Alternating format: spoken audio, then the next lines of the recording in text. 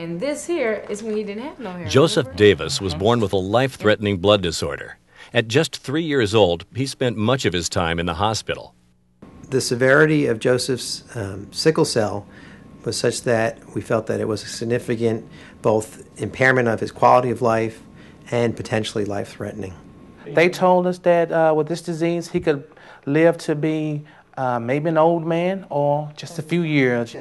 Medical advances had made it possible to use chemotherapy to eliminate Joseph's unhealthy blood and immune cells and replace them with healthy cells, but only if they could find a matching stem cell donor.